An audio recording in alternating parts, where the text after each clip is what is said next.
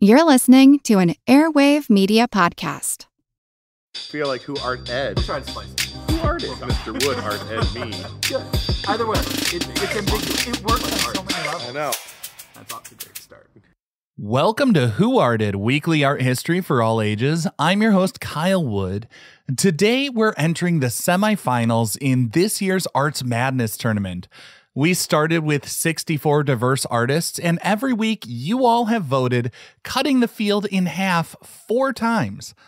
We now have the final 4 pitting Hokusai's Great Wave up against the Taj Mahal, and Van Gogh's Starry Night is facing off against Frank Lloyd Wright's Falling Water, each trying to earn their spot in the semifinals. Be sure to keep voting for your favorites at whoartedpodcast.com/vote. Also, I have it linked in the show notes. For today's episode, I wanted to talk a bit about Mondrian, Neoplasticism, and a funny story about a mistake with one of his works that went unnoticed for 75 years.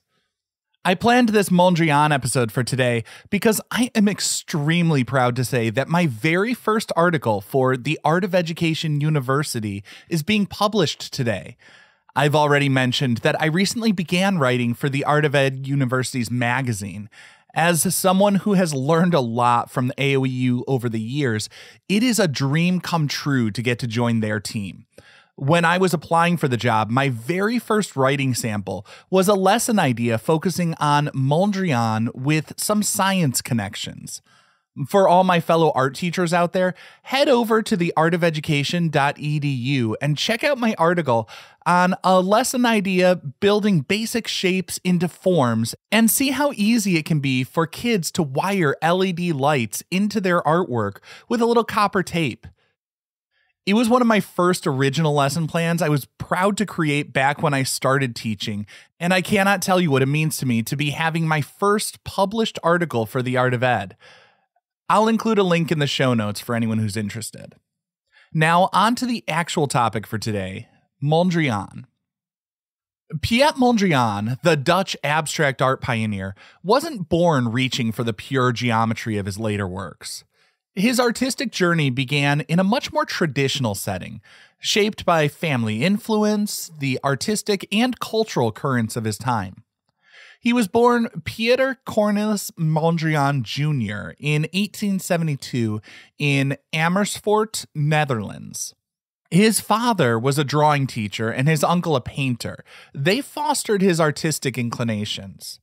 Still, even with those artistic influences, his family had a strict Protestant background, and they encouraged him to be a little bit more practical in his career path. At 14, he began studying drawing, but ultimately he obtained a teaching degree in 1892. He was qualified as a teacher, but Mondrian's passion lay in painting. He continued to hone his skills, taking lessons from a local painter near his family home in Winterswijk. During this period, he was creating naturalistic and a bit impressionistic style landscapes. I mean, Impressionism was sort of the avant-garde of the late 19th century. It also reflected the influence of the Hague School, a Dutch movement known for depictions of rural life.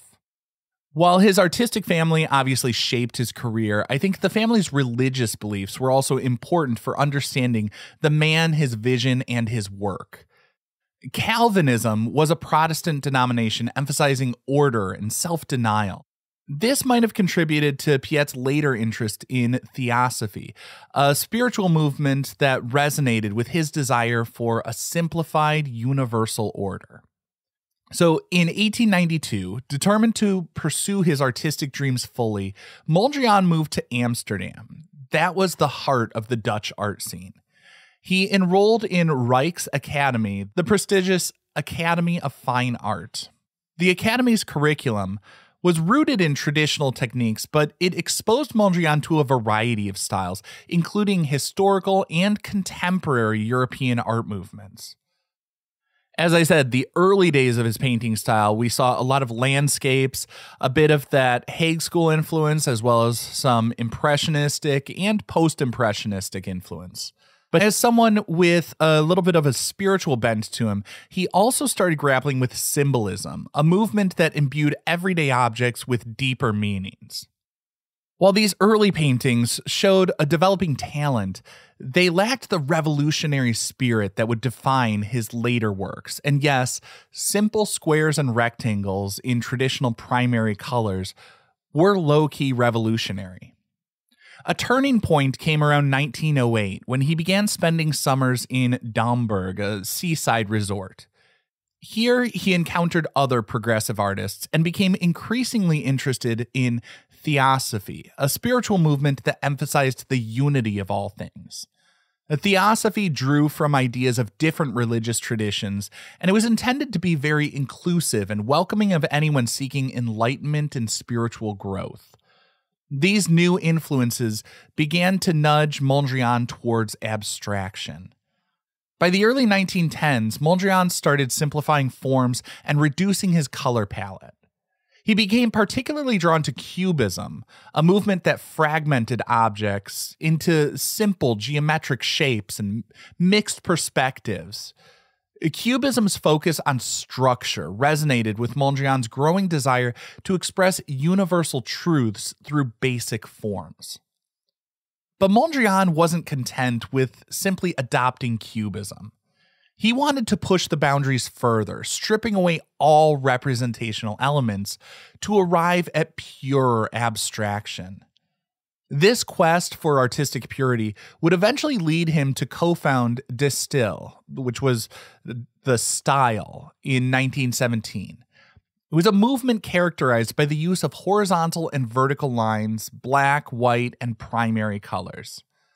Amidst the turmoil of World War I, those Dutch artists and architects, including Piet Mondrian and Theo van Doesburg, sought to create a new artistic movement that reflected their utopian ideals.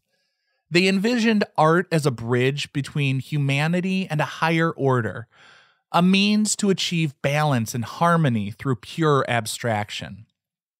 This vision found its voice in Stijl, a magazine launched by van Doesburg that served as a platform for their artistic theories and creations.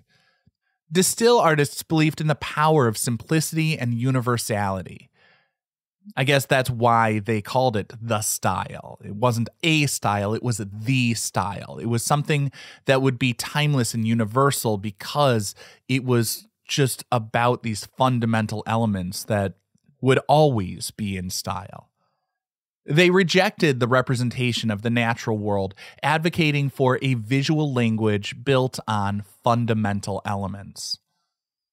Within Stijl, Piet Mondrian emerged as a leading theoretician, developing a more rigorous artistic philosophy he called Neoplasticism. Just to break down the terms there, neo means new, and plasticity is the ability of something to be shaped or molded. Building upon the core principles of Stijl, Mondrian believed that art should transcend the limitations of the physical world, revealing a fundamental order and harmony that exists beyond appearances. He saw horizontal and vertical lines as representing the dynamic forces of the universe, while the primary colors embodied pure energy. Through his precise arrangements on the canvas, Mondrian aimed to achieve a state of dynamic equilibrium, a balance between opposing forces. The Stijl movement wasn't confined to painting, though. Its principles were applied to various artistic disciplines, including furniture design, architecture, and typography. Architects like Gerrit Rietveld translated the geometric forms and primary colors into iconic furniture pieces and even buildings like the Rietveld Schroeder House in Utrecht. Stijl aimed to create a holistic aesthetic experience where art transcended the canvas and permeated the environment. Now, despite the effort to make this a timeless and universal style, Stijl and Neoplasticism actually had a relatively short lifespan, but they left a lasting impact on the development of modern art. Their emphasis on abstraction, geometry, primary colors resonated with artists across Europe and beyond. Movements like the Bauhaus, minimalism owe a debt to de Stijl's pioneering spirit. And today, de Stijl and Neoplasticism continue to inspire artists, designers, architects with their timeless pursuit of simplicity, harmony, and a universal visual language. I think as an art teacher, what I really love about it is in these movements, we can see sort of that pure abstraction and design principles at play. We can see the deliberate arrangement of those basic building blocks of art, and we can see the consequences of those choices. Like when I think of Mondrian's composition with red, blue, and yellow, we see a rather sparse canvas with just a couple of squares and rectangles. It all feels very sort of calm and steady and static compared to, say, Broadway Boogie Woogie, where he's using the same colors, the same shapes, the same elements, but there's so much repetition. It takes on this whole other rhythm, and there's this more sort of frenetic tone. Now, after the break, I want to cover a bit more about Mondrian and a fun fact about a work of his that even museums were wrong about for 75 years.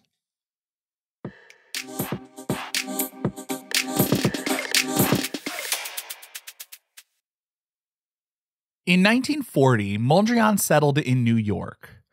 Like a lot of artists, he wanted nothing to do with World War II and fled Europe for America. While in New York, he associated with a number of up-and-coming artists in the growing abstract expressionist movement. Many of those young artists looked up to Mondrian, and I've read accounts indicating some saw him as a mentor of sorts. I always thought this association seemed a little odd, as Mondrian's work was so neat and precise. The orderly squares and rectangles seemed so visually satisfying, making a lot of the pieces seem like they had arrived at a resting state. Abex, on the other hand, was so much about action painting, but these styles weren't so much standing in opposition to each other, but more like opposite sides of the same coin. They may have looked different, but had the same purpose, embracing pure abstraction and exploring ideas about the human condition through the basic elements of art. Mondrian thrived on the energy of the city. He was said to be a great dancer and loved the fast-paced boogie-woogie music that was playing in the hottest clubs of the day. While in New York, his style evolved. He began eliminating the black lines and colored shapes, instead using bands of colors overlapping, focusing on movement and energy in those lines. Piet Mondrian's New York City 1 became an artistic curiosity in 2022, not for its bold geometric composition, but for the revelation that it might have been hung upside down for decades. This seemingly simple error sparked discussions about artistic intention, curatorial responsibility, and the ever-evolving interpretation of art. The rectangles in New York City 1 vary in size and position. The asymmetry creates a sense of movement. While some interpret it as a literal depiction of the city's grid-like layout, others see it as a more abstract representation of the city's vibrant energy. The inclusion of a thicker band of black along one edge, which some believe represents the bottom of the composition, adds to the ambiguity. While preparing for a Piet Mondrian exhibition, the art historian Susanne Meyer-Buser in Dusseldorf, Germany, made a startling discovery. Examining archival photographs, she noticed that a similar work by Mondrian, possibly an earlier version of New York City 1, displayed the thicker black band at the top. This observation led her to believe that the museum's version had been displayed upside down for decades. The revelation of the potential error presented a significant dilemma for the museum.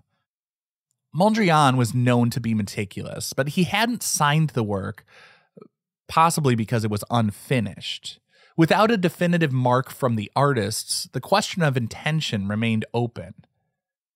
Adding to that, the upside-down presentation while being unintentional, had become the accepted way to view the artwork for decades. And curators argued that the work had gained a life of its own, with its current orientation influencing interpretations and discussions about the piece. Additionally, the artwork, on loan from a private collection, was considered to be too fragile to risk damage by attempting to reverse it. Basically, the bands were taped down, so the adhesive was a bit weak, and they worried that if they reoriented the piece, the adhesive might give out, the bands might come off, and the piece would be damaged. The New York City 1 case sparked lively debates in the art world. While some called for correcting the display, others saw the upside-down perspective as a new way to appreciate the work's dynamism.